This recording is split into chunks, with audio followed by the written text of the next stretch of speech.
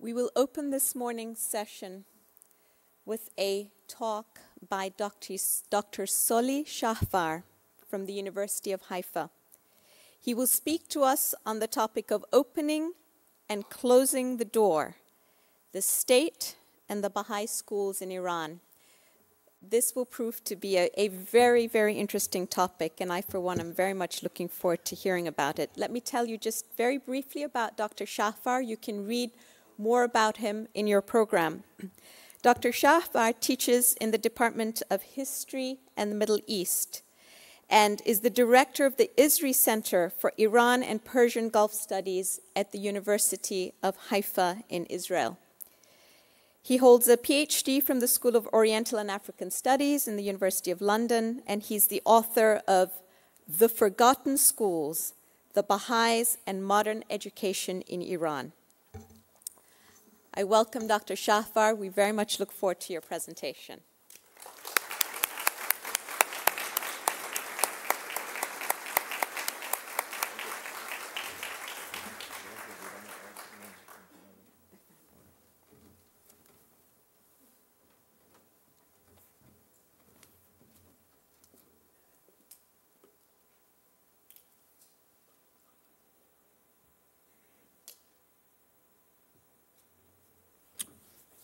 Good morning. It's a pleasure to be here. I wish to thank Association of Baha'i Studies, North America, for inviting me here, especially Mrs. Khorsandi, Mr. Kiai, Mr. Moke, Mrs. Rohani, and Mr. Jamshid Amini, who helped me, invited me, and became friends, I believe, at least on my part.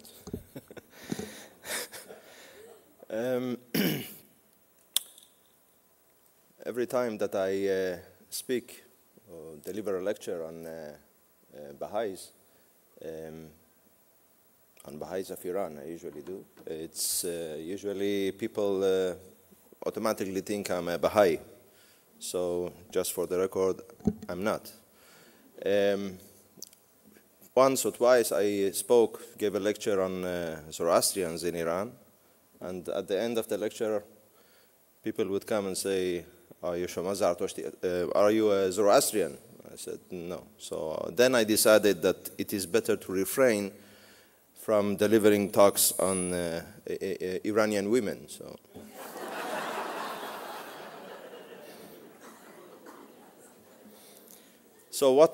I have a lot of slides, and most of them are actually photos, which I want to share with you because I think they are unique. So I will run with the text as fast as possible in order to be in the framework of the 50 minutes time allocated to me.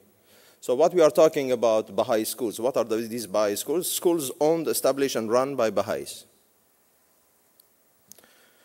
What are the characteristics of Baha'i schools? They had no religious studies in the curriculum. They had Dars-e-Akhlaq, but this was on Fridays when the school was in recess, either in the school or in the local mahfal, and not with the non-Baha'i students. So they separated the religious studies from the regular curriculum. They followed the curriculum of the Iranian Ministry of Education. They followed the local practices as to separation of the sexes, outdoor appearance, wearing chador and whatever is needed, or taking off the chador during the Reza Shah period, etc. They kept a relatively high standards in teaching staff, teaching accessories, enrichment classes, etc., which made them, of course, of a more higher standards in relation to many other schools. They were attended by many non-Baha'is, some of whom from the local aristocracy, including the aristocracy of Tehran. Sorry. I'm asking actually two fundamental questions. How come in a state, in a Shiite state, which or under the regime of the Qajars, they were so much persecuted, these Baha'is, from when they were Bábís, and later most of them became Baha'is, from the mid-19th century onwards? killing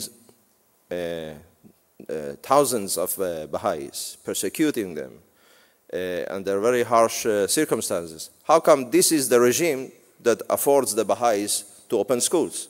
It's a privilege, yes, to open schools. So how come? It didn't make sense to me. So then I started to think about it, how it could happen. And the other question is that how come a ruler like Reza Shah Pahlavi, secular, modernizing, reformist, which his views very much corresponding to some of the main principles of the Baha'is, he's the one that actually closes the Baha'i schools. So two fundamental questions that I try to give at least potential answers. Sorry. Well, regarding the first question, the possible reasons for the opening of the at least first-run Baha'i schools by Muzaffar ad-Din Shah, which were afterwards followed by other schools. In my humble opinion, the main reason for opening those schools was connected to the process of reform in Iran. And in order to understand this, we have to look from different dimensions. Well, when I say reform, the field of reform is in general, but education in particular, I would refer to the both. State's role. What interest the state had in this? From the beginning of 19th century, Iran, we can say that the clash with the West was in the military field, as it happened with the Ottoman Empire. And as it happened with the Ottoman Empire, it was mainly with Russia. Yes, two wars against the Russians at the beginning of the 19th century, losses of territory, losses of people, Muslims, to a heretic Christian empire. The Iranians, like the Ottomans before them, they started to ask, what can be done in order to bridge this gap, in order to bring us closer to this power of the West, in order to be able to stand before them. So the idea was reform. Because the first clash or first, shall we say, encounter was in the field of the military, then the reform was naturally in the field of military reforms. But as Iran lost in other wars, after those with the Russians, against either local armies that were that underwent reform, or they were supported by European powers, or later in the clash or in the war against the British in 1856-57, they continued to lose. So the idea was then, if reform is needed, then it shouldn't be only limited to the military field. In other words, the secret is not only the secret of the power of the West is not only in the military, it must be in different things. So ideas started to shape in the mid-19th century regarding the education, the need for doing a new educational system. But this understanding wasn't an understanding that was shared by the then king Nasser ad-Din Shah for the entire of the population. He opened the Dar al-Funun in 1851 for the Iranian aristocracy. The majority of the Iranians didn't have any access to this modern education. It was very limited to a number of very selected people. So we cannot talk about modern education for the entire people. Few schools, more schools in 1858, in the 70s, and then in the 90s and in 1900, they were continued to open. But again, these were for the specific needs of the state, whether for cadres in military or in the bureaucracy, but it wasn't for the entire population. A section of the Iranian populations, even from the lower classes, had already enjoyed modern education from the 1830s. These were the Christians, with the missionary waves of American Presbyterian, then the French Catholics, and the British Anglican. churches moving into Iran and opening schools throughout the Christian areas of Iran. So the majority Shia population remained uneducated, or at least uneducated in terms of modern education. By the end of the 19th century, the global circumstances, the fall of the technological transfer, or the technological modernization, mainly in the terms of the field of communications, like the telegraph, yes, later the wireless radio, took Iran out of its seclusion and brought it more in immediate contact with the world. Ideas of the French Revolution that happened some 100 years before began to infiltrate gradually from mid-19th century, but more so towards the end of the 19th, beginning of the 20th century. And all these things stimulated a process of reform. The bureaucracy needed to be reformed in order to become more efficient. In every field, not only education, in the field of and military, in the field of, for example, municipal affairs, in the field of well, the concessions actually were the concession given to foreign companies. They were actually given in order to develop certain fields, whether it is in terms of communication, railways, telegraphs, and so on, or in terms of irrigation, from the classical form of irrigation into moving into new form of irrigation, and so on and so forth. So the state had an immediate interest in opening more modern schools. We don't know why yet Baha'i schools, yes, but. And the role of the non-Baha'i Iranian intellectuals and activists from more or less beginning of the 20th century, when, the beginning of the 19th century, students were sent abroad to study. At first there were 2 students, then 5, then 30, and the numbers grew.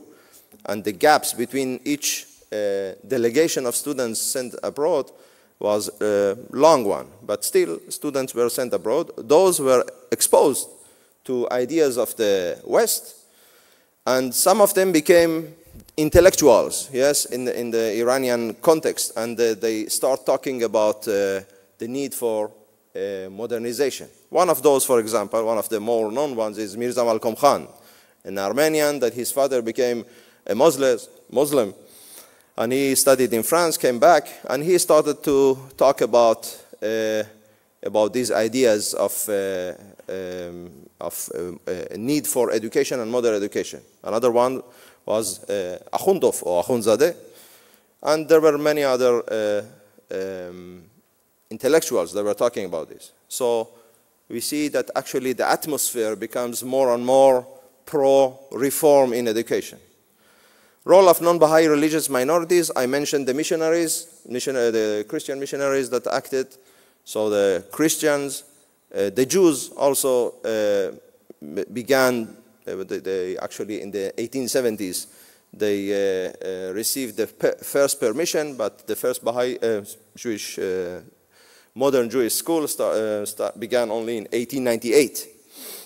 The Alliance Israélite Universelle, or Kiach in Hebrew. And the Zoroastrians, Hateria was one of the leading Zoroastrians, businessman from India, from Bombay, or Mumbai today. And he received donations from the Zoroastrian community, moved to Iran, and began to open also, one of the things he done, to open schools. But the Baha'is, of course, were the last. Role of the Bábí Bahá'í reformist thought and practice. Yes, the Baha'is for themselves, of course, is a central theme of education and universal education in the Baha'i faith. So they had their own reason of wishing to open schools. So the idea of reform and the need for schools there was existent in the in Iran in different levels. Gradually, pressure started to come from the people, the Shiite people, the Shiite population, not only the aristocracy, but from the below, from the grassroots level. Because more and more, on the one hand, the state needed qualified cadres for different sections, and more, with the processes that I described before, people understood that in order to get out of this dire situation that they have, their kid, usually their son, needs to go and study in a modern school, then have a profession, and then he can take them out of this dire position. So more and more, we see gradually more pressure coming from below on the government to supply new schools, modern schools. So with this kind of pressure, I assume that, and with the inability of the state to provide those, to meet those pressure or meet those demands, the state decided to give the Jews and finally also the Baha'is. Although I mentioned later that the Baha'is weren't given, as the other religious minorities, the permission to open schools as a community. But it was done by individual Baha'is and not under their being a Baha'i, but an Iranian. Yes? Another reason is Muzaffar Shah's character. He was a weak monarch, sick also, but he had some liberal tendencies. He knew French. He was reading also French books. I don't want to say literature, I mean the French language in terms of such a level that he can read the poetry, but he read the French books. He traveled to Europe. He was kind of a more liberal than his father. And it might be that he was less, he had less anti-Baha'i feelings. Then therefore he didn't care so much that the Baha'is will open schools as long as they meet those demands of no Baha'i mention in the plaque name of the school or the Baha'i community being given the right. Whoever knows or familiar with the Qajar in particular, but Iranian setting, bribery is one of the main things to move things on. It happens today as well. It happened during the Shah. It happened during the Qajar as well. But could bribery be a possibility? After all these concessions given to foreign companies were part of it. They had actually a clause giving to the monarch some amount, considerable amount of money.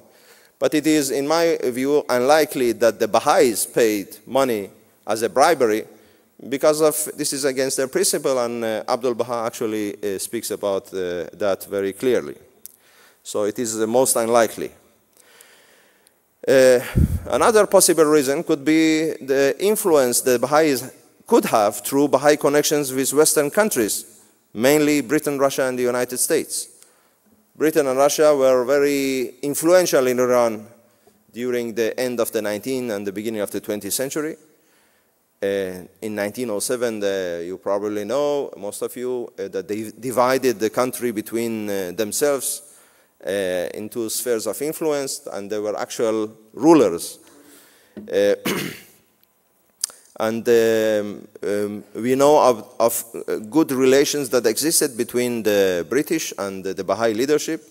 The Russians, according to research we have been conducting in the Russian archives, and found many documents that indicating that the Russians actually had a policy based on the Baha'is. In short, I would say that they wanted or regarded the Baha'is as a tool to pressurize the Qajar regime in order to get some concessions, whether these are against the British or for themselves. But there was a school of I wouldn't say thought, but a school in the foreign policy or more the imperial a Russian strategist, part of them in the foreign ministry, part of them in the army, that actually thought that the Baha'is could be used as a tool to pressurize the Qajar government, given the fears that the Qajars has because of the Babi movement and the development of the Baha'i faith and the growing community of Baha'is in Iran. Another circumstantial explanation could be a more lenient and relaxed atmosphere towards the Baha'is since the last years of Nasruddin Shah. Actually, Baha'u'llah himself admits that in the last years of Nasruddin Shah, things are relaxing. The persecution against the Baha'is, at least from the point of view of the state. The state is not so active, or even not active at all, in persecuting the Baha'is. If there is a persecution, it's the ulama and the clerics are leading it. It was such an atmosphere that even Baha'u'llah, there is a quote in my book that actually prohibits criticism against the regime. Another explanation is differentiating the Qajar state between the disobedient and subversive Bábís versus the obedient and loyal Baha'is. The literature on 19th century Iran, you can see that there is a big confusion between Bábís and Baha'is. And in many instances you say Bábís and they mean Baha'is. Yes, because most of the community, as I said, as you perfectly know, they became Baha'is. But by the end of the 19th century, there seems to be an indication that there was an ability to differentiate between the two. Therefore, okay, let the Baha'is have the obedient, yes, Baha'is have their schools, and we, of course, continue to persecute the Bábís. Well, as I mentioned before, and another reason, which was more, I would say, to try to diminish the opposition towards the opening of Baha'i schools, was the fact that Baha'i schools weren't registered under the names of the Baha'i community, but under the names of individual Iranians without the mention of their faith. What interest had the Baha'is in opening the schools? Well, first of all, the importance of education in Baha'i faith. Yes, it is one of the pillars of the faith is the education. So therefore, there was a natural for the Baha'is willing to have schools. And given the circumstances as I described, it was understood by mainly Abdul Baha that it was a ripe time to propel the Baha'i community in Iran from obscurity into the open. And also, through that education and through that schools, to secure the future growth of the Baha'i community. Because in those schools, as you well know, not only Baha'is studied, but also many non-Baha'is, and which some of them, yes, converted. And so without such a framework, the growth of the Baha'i community would have been much slower or even diminishing.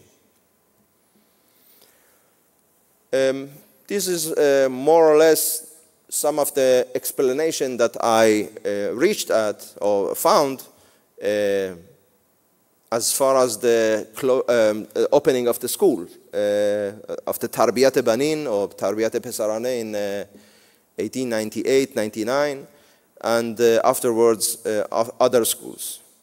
Now I move to the other question is what happened that the Reza Shah, the reformist, the modernizer, the secular, the anti-clerical Reza Shah is the one that actually closes those schools in December 1934. Well, the official reason is that the Baha'is did not observe the state guidelines, namely closing some schools on a date that was not an official state-declared holiday. That was the official, but in my view, you have to dig, and there must be other reasons or other supporting reasons that brought the Shah to decide. So what possible reasons, other possible reasons for closing the Baha'i schools? Well, it seems from the documents that I found that there has been a previous warning against the Baha'is a year before, on the same 28 Sha'ban, but this time in 1933, that the Baha'is closed those schools, because it wasn't the first time that those schools were closed, which enraged Reza Shah.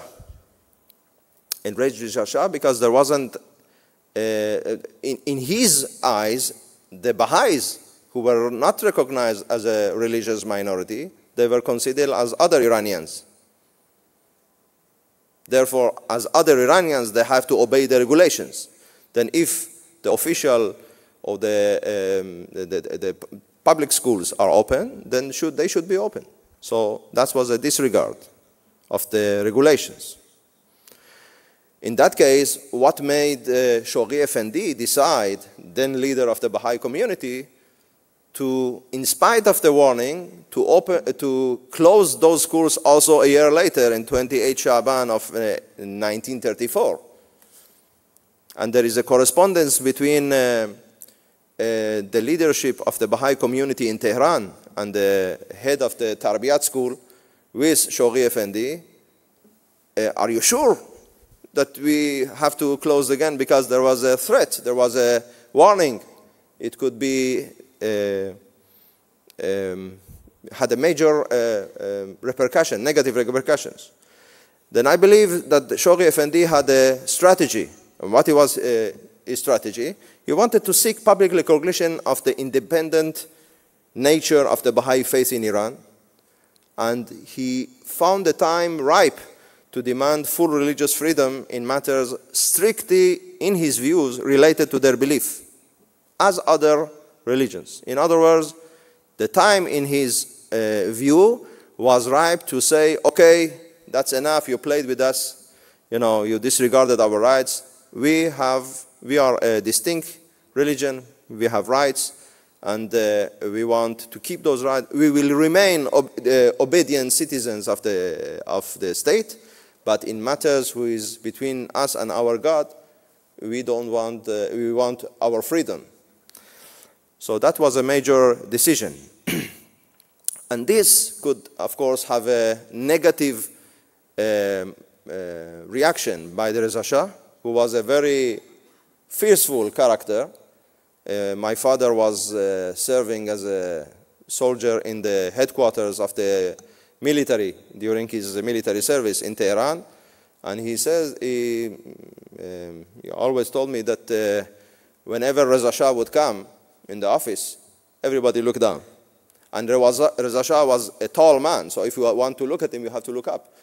And people didn't dare to look at his eyes. He was a very fearful character. His career, military officer, grown up in the service of the Russian Cossack brigade. And he learned what is Russian discipline. He was a man with strong hand. And he didn't, in my view, he regarded that decision by Shoghi Effendi or the Baha'is as something very contrary to his policy. Another development which I think helped or assisted Reza Shah in reaching this decision of closing the schools is in the election of the first National Spiritual Assembly, which happened the 26th April 1934, the Spiritual Assembly in Iran. This was a major stage in the institutional development of the Baha'is of Iran. As far as the Baha'is were communities in local places, in distant places, that's something. But when they are organized with body and leadership outside the country, and the elections and the national structure, that was something else. Another explanation is the existence of anti-Baha'i elements within the Pahlavi state. Most notably, Muhammad Ali Furughi, Dr. Shapur Rasikh, and Abdul Hamid Ashraf Khavari believe also that Ali Asghar Hikmat, then Minister of Education, was also one of those anti-Baha'is. They try to convince the Shah that the Baha'i schools are a weapon to convert non-Baha'is to the Baha'i faith, then make them bigger in number. With the institutional development that they had, they might become a threat to the regime. So in the very suspicious character of Reza Shah, this constant expression of fear or expression of anti-Baha'i expressions, they probably played some part. There is also Iranian political and activist and author Ihsan Tabari, in his memoirs, he writes that these guys, Furughi, Hikmat, and others like Sirus Ghani, they were part of a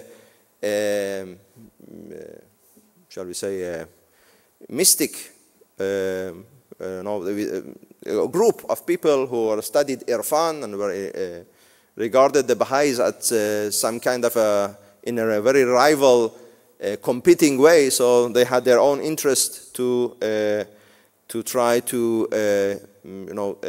harm them. Something that I indicated earlier, but another reason is growing suspicion of Reza Shah regarding the Baha'is, especially Baha'i universalism versus Pahlavi nationalism. The type of state that the Reza Shah was trying to create was most than anything else as a nation state that has wishes to break the sub-national loyalties and supranational loyalties. Sub-national loyalties, whether it is to the tribal leader or to the village headmaster or some other level, sub-national level, or to supranational level, which is something to the religion, to Islam, to Baha'ism, to Judaism. You want to break and to create a loyalty of the Iranians to the state, and through the state to the Pahlavi regime. So he found this development of the Baha'is with the leadership outside and with the obedience of his Iranian Baha'i subject of Shoghi Effendi rather than Reza Shah, in the example of closing the schools in spite of the regulation, as something that he wasn't ready to agree. Therefore, he started to identify the Baha'is as disloyal. And disloyalty in terms of somebody like Reza Shah, a military man with a strong-handed, it had to be harsh reaction. And this is a man actually that got rid of his most trusted advisor, Taimur Tash, throw him to jail and then executed him. Another explanation could be the Baha'i religious application versus Reza Shah's secular application of education. Yes, the Baha'is, you know it better than me, of course, the main application of education is in religious terms. And Reza Shah, being a very secular, might have seen that as something that is not in line with his own policies. Baha'i contacts and good relations with foreign elements. If this played some 30-something years earlier for the opening, for the benefit of the Baha'is to open schools, at the time of Reza Shah, it was a disadvantage. Because, again, as a nationalistic person who tried to get rid not only of domestic strife, but also of foreign presence in Iran. And we can see this through different acts that he done. For example, the cancellation of all the concessions, of foreign concessions in Iran. Gradually, he canceled everything. There was only one that he renewed. There was the oil concession given to the British that he canceled in 1932, but then his government actually renewed this under different terms in 1933. But he canceled the concession. He created a very strong army, at least for domestic purposes, and he established Air Force, Navy, which became, or in my view, he had the intention of, gradually kicking the British out of the south of Iran and gradually out of Persian Gulf, something that his son managed to do in more or less in 1971, but it was, of course, after the British decision in 1968 to withdraw from the Gulf. In this respect, of course, the British had a very negative image in Iranian society, and they still have, as you Iranians know here, that everything that happens in Iran, at least the older generation, they're always attributed to the British. Another issue is the size of the Baha'i community, along with the geographical and social spread of the Baha'is versus other religious minorities. Other religious minorities were small in number, secluded in one place or in a ghetto, in one section of the, one geographical section in the country. Very distinct.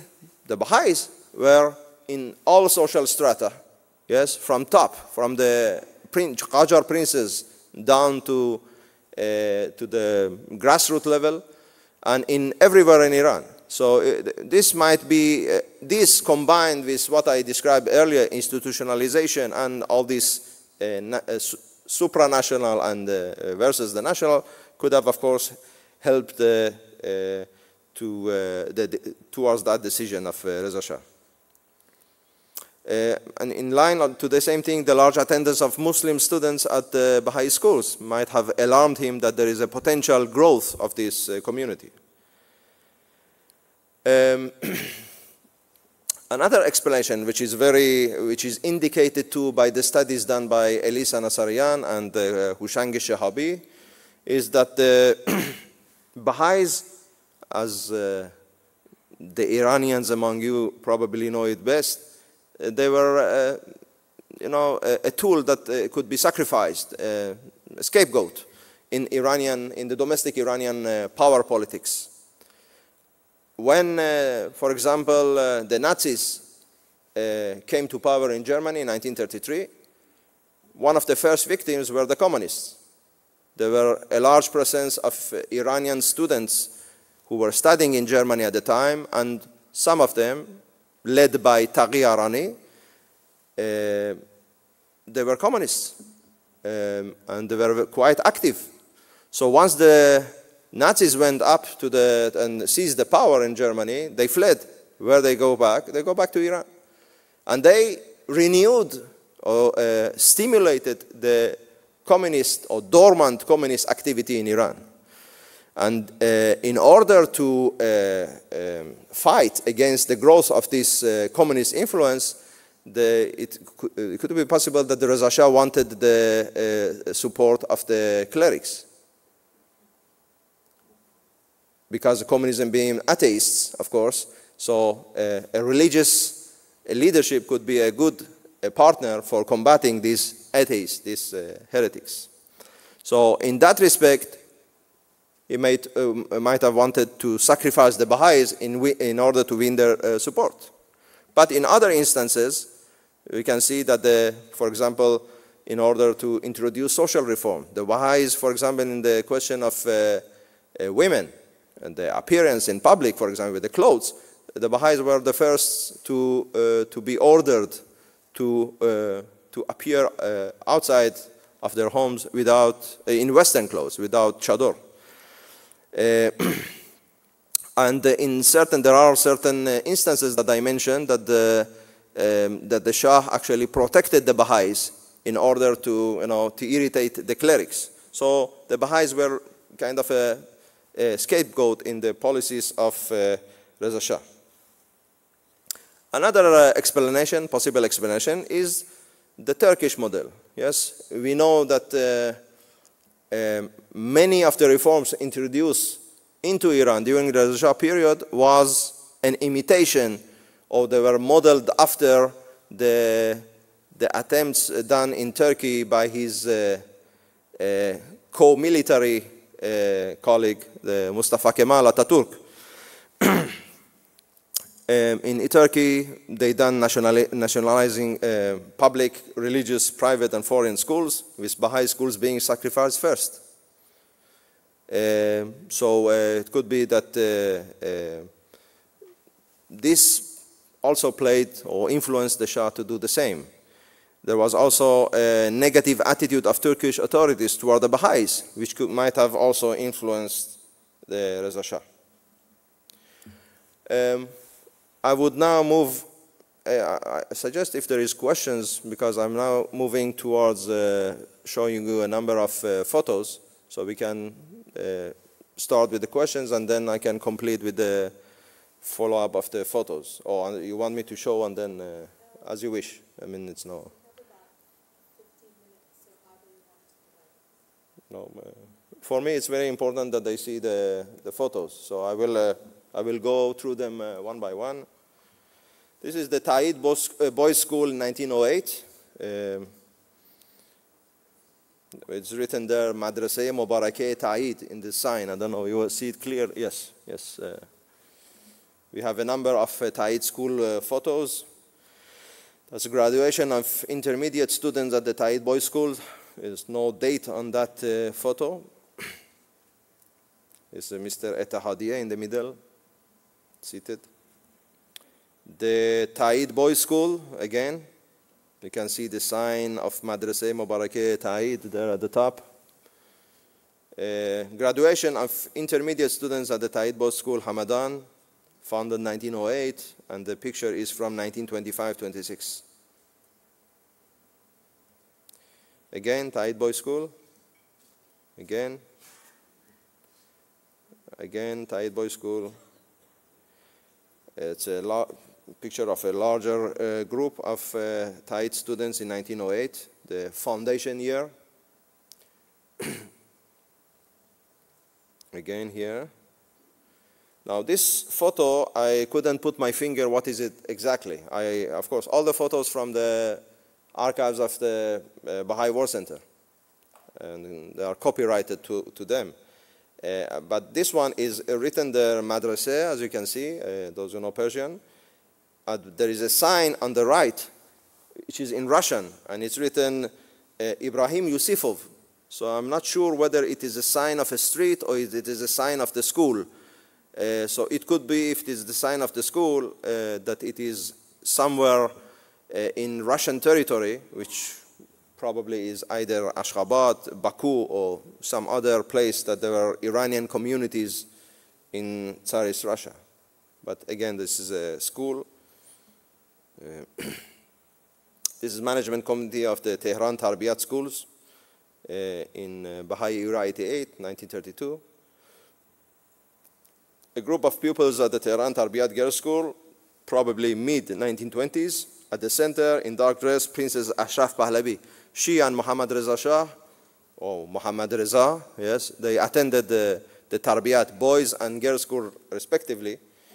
When a group of Zoroastrians saw this picture, they said, "What are you talking about? This is not Baha'i, this is Zoroastrian, the white clothes, this Zoroastrian thing." So, okay.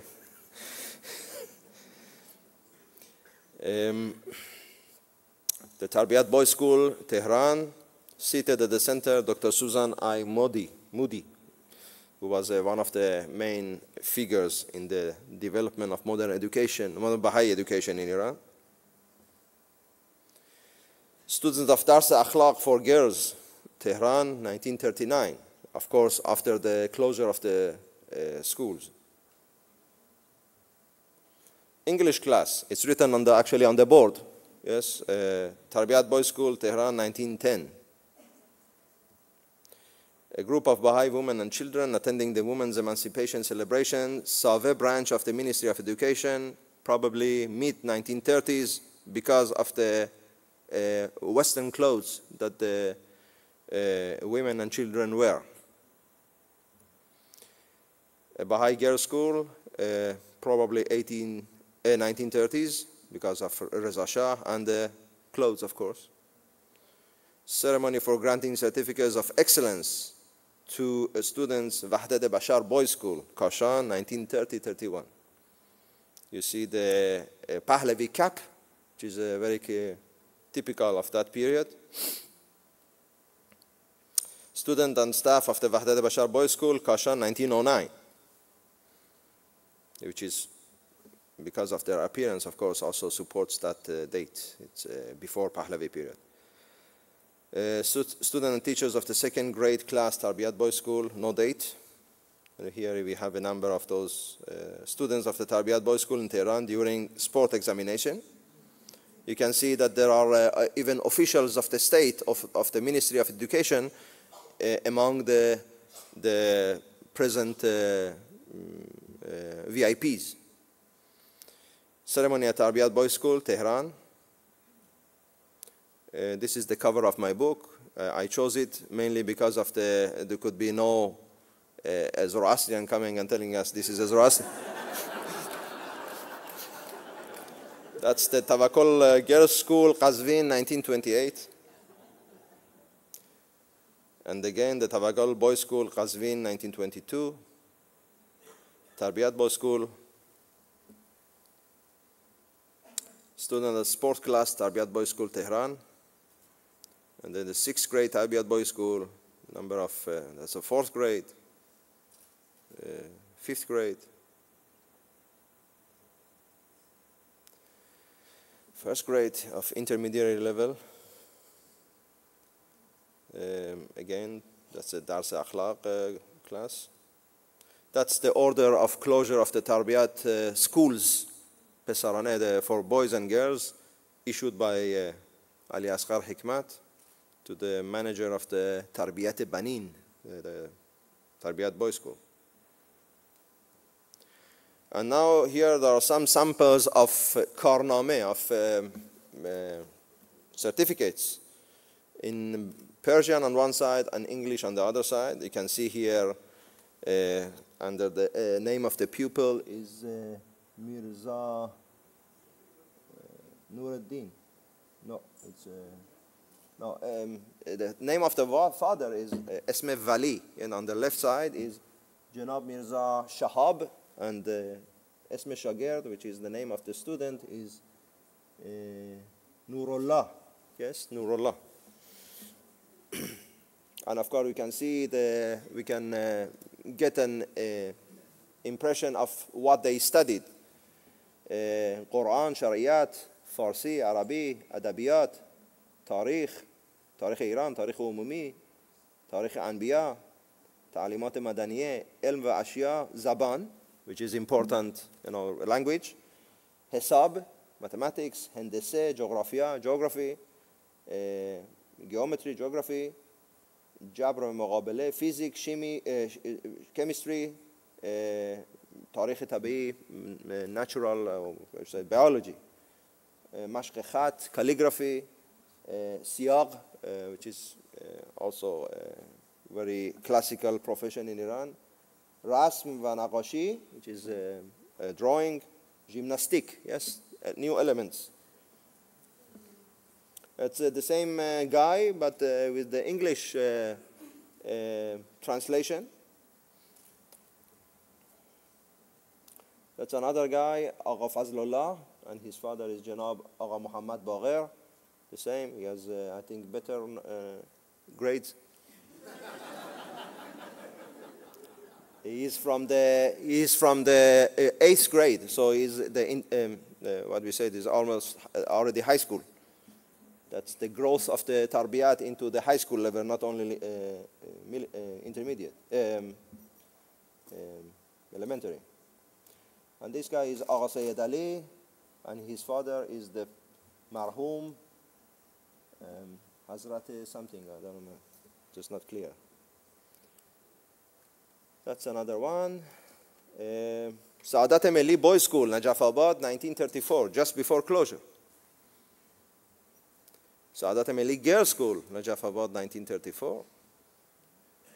Saadat Melli Girls School, Najafabad. Of course, again, the Ya Baha al Abha in the middle. Yes. So in conclusion, what we have here, the establishment of Baha'i schools in Iran served not only the Iranian state's need in modern schools and education, but also the Baha'i principle of modern, universal education and the need to secure the continued growth of the Baha'i community. The Baha'i schools form the environment in which non-Baha'i students and their families interacted with Baha'is and Baha'i principles, and of course get to know those, and with some of course converting to the new religion. Non-Baha'is who attended Baha'i schools did it for a variety of reasons, but mainly because in remote places they often were, the Baha'i schools, were often the only schools providing modern education, while in the urban centers it was usually their superior standard of education. And the Baha'i schools created an atmosphere of intercommunality, the like of which had not existed in Iran at grassroots level. I thank you very much.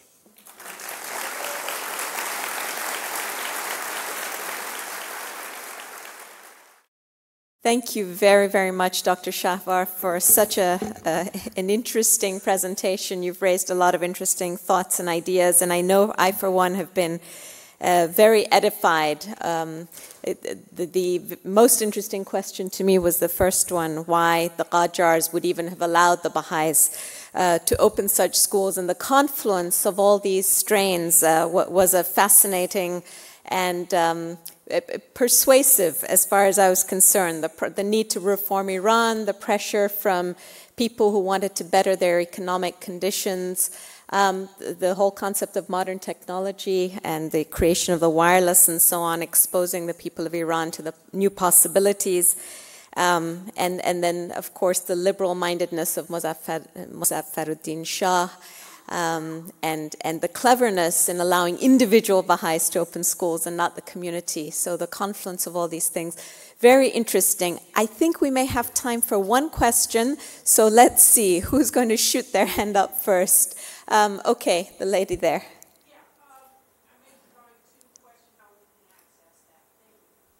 Let me quickly repeat the question for those who didn't hear in the back. A couple of questions rolled into one.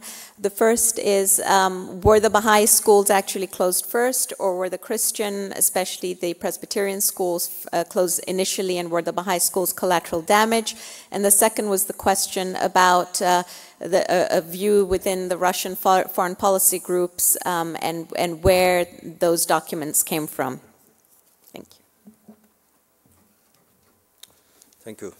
Regarding the first question, well, there is an indication that already in the late 1920s, Reza Shah started a trend of bringing foreign schools or non-state schools, private schools, under the supervision of the government. For example, in a certain stage, prohibiting the teaching of French language in the French schools to Muslim students. So it's a gradual thing, but regarding the closure, as far as my research goes, the Baha'i schools were the first. After that, of course, there is even a document by the Americans, by American diplomats over there, that they're saying what repercussions would be on the Christian schools, so on the Christian presence in Iran, and that's an indication that they've been closed later. Regarding the second question, sources vis-a-vis the Russian connection, those were found in Russian archives, about 5 Russian archives, different ones. Those who are dealing with specifically with what I said regarding the Russians are from St. Petersburg, from the Baron Rosen collection, which we managed to get access to and actually get the whole, all the documents relating to the Baha'is. Regarding the accessibility, it is to be decided by myself and my colleagues in the academic committee of the Esri Center, what we are going to do with these documents. Of course, those documents will be published, some of them will be published or actually most of them, will be published in 2-volume work on titled The Baha'is of Iran, Transcaspia, and the Caucasus, which will be, I believe, published either 2010 or the beginning of 2011. And so you could have access through that. Whether whoever has enough knowledge of Russian and enough knowledge of how to decipher 19th century Old Russian, that's something else. We can talk about academic cooperation. In the context of academic cooperation, we can afford you the chance to view them. Shall we go for more? Or? It's up to you. I mean, one more. Okay. One more question. Yes. Oh, sorry, this lady over here. Sorry. That's a big difference. It's a nice try. Please, you. I don't know if it is possible to speculate, but is there any way to do it? Had it been possible to have these schools going on in Iran, what would have changed in the nature of the education in Iran as a whole? Well, my guess is like yours, but I would say with the impact that with the role that the Baha'i played in the number of fields, whether it is education, whether it is women emancipation, whether it is in the health sector, whether it is in business and trade, and the various of socio-economic subject, I would say that probably the standard of education in Iran would have been much better today than it was, and it was in relation to the, to the environment, Middle Eastern environment. It is still high, but I would assume that it would have been much better, and of course this would have reflected in many other things, because education is a source of many other things. So it could have been, Iran could have been more democratic today, more respectful of human rights, and yes, we can dream on what Iran could be, but unfortunately, Payam Akhavan knows it very well. Okay. Well, you folks can make a choice. You can either have a 10-minute break, or you can continue asking questions. Well, they can. You want to continue? Perhaps those of you, we could do it this way. Those of you who would wish to take a 10-minute break, you can quietly perhaps proceed out. And why don't we have another 5 minutes of questions and answers, since Dr. Shahvar has come such a long way to be with us. All right? So you want me? Next question. Yes, this gentleman here. Yes, yes, in the white. Italian schools, were they in Tehran or Iran? The Baha'i schools? Yes, there was no designation of it. The Ta'id was in Hamadan. The Ta'id Hamadan. And I think I mentioned each school where it was. Yes? Yes. Sorry.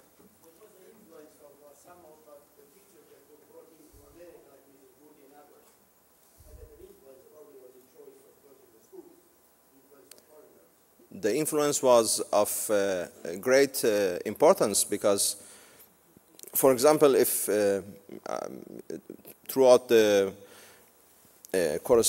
private papers of a certain Baha'i person that I found in United States National Baha'i Archives, there is a talk about those American figures that were involved in the Tarbiyat or in other schools. They're asking from their friends in either New Zealand or the United States to send this or the other accessories that they didn't exist in Iran, which means that they were very much attentive to and very much thoughtful of the need to raise that standard as much as possible, to bring maps, for example, or to bring certain books that didn't exist in order to read the story, for example, books in English. So there were certain Baha'i schools that had labs, libraries, that never heard of in other schools. So it was very, very, I would say, positive impact. And they were also very strict in the matters of discipline. And in certain instances, it's not only disciplining the students, it's also disciplining the Iranian management committee of those schools. There is actually, you can read it in the book, kind of a tension from time to time between the American staff and the Iranian Baha'i leadership, because in their view, the Iranians are not, even though they are Baha'is, they are not open or liberal enough in certain matters. And there is kind of a, for example, for the American female or American woman to be in this committee or to decide certain things. Yes, there is also a tension like that, but I would say that definitely the impact is very positive. I've been told we need to repeat the questions through the mic for the recording. So the question that preceded this answer was there an influence? What was the influence of bringing teachers in from outside the country? Can we give the gentleman here that... Yes. I was wondering if there were significant numbers of Jewish and Zoroastrian or maybe even Christian boys and girls that attended these schools. Do you want to repeat the question? Should it be your voice because you are the... Were there, I guess, significant or any numbers of Zoroastrians, Christians, and Jewish children who attended these Baha'i schools? Well, Christians, because they had their own schools and they were modernized schools, they less tended to either convert or to attend the Baha'i schools. But Jews and Zoroastrians, yes, they were growing number, especially in the towns and cities that they were heavily populated by Jews, for example, Hamadan or Kashan, or by Zoroastrian Yazd. So in those areas, of course, they were heavily attended by those minorities. Yes, please. First of all, I want to say how much we appreciate you bringing this information to us. But I wonder, what is your personal motivation for researching this material, and what do you hope to achieve by bringing this information to light? Okay, so this lady was wondering what Dr. Shahvar's motivation was in pursuing this line of research and what he's hoping to contribute in sharing this information with the world at large. Thank you.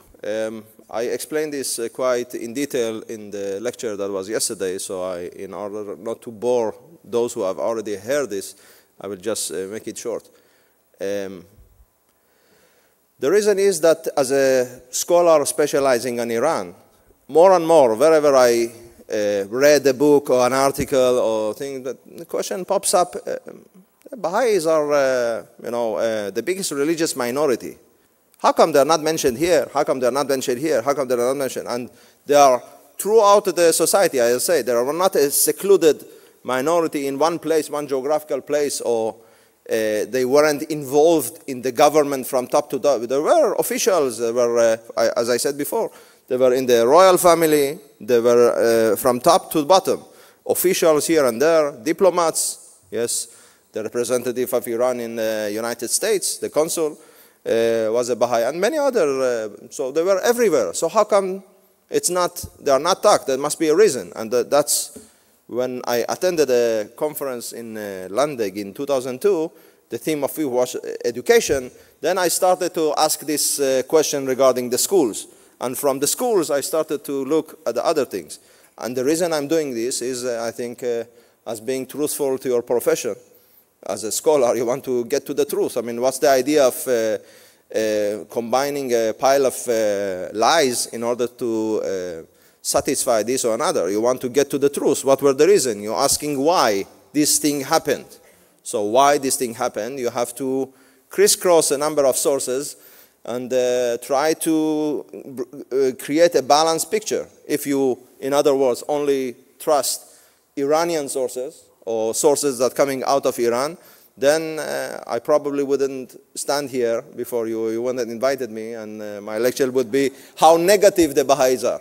But if you put it in a larger context, you use as I did Russian archival material, British archival material, the material in Haifa, in the Baha'i World Center, in Wilmette, and as primary sources, memoirs of Baha'is, non-Baha'is, you get a different picture. And why I'm doing this, I mean, it's simple. I mean, of course, somebody asked me yesterday this question, are you not afraid of the repercussions that it might? If you read the beginning of the book, I'm very critical of the Iranian historiography, or the historiography on modern Iran, because there is no mention of the Baha'is, unless the scholar is a Baha'i who has a mention here and there about some role that they played. But, you know, you have to, I don't want to say, give me a medal for being a bold guy, but I take my chances. At least you will invite me, I hope, not...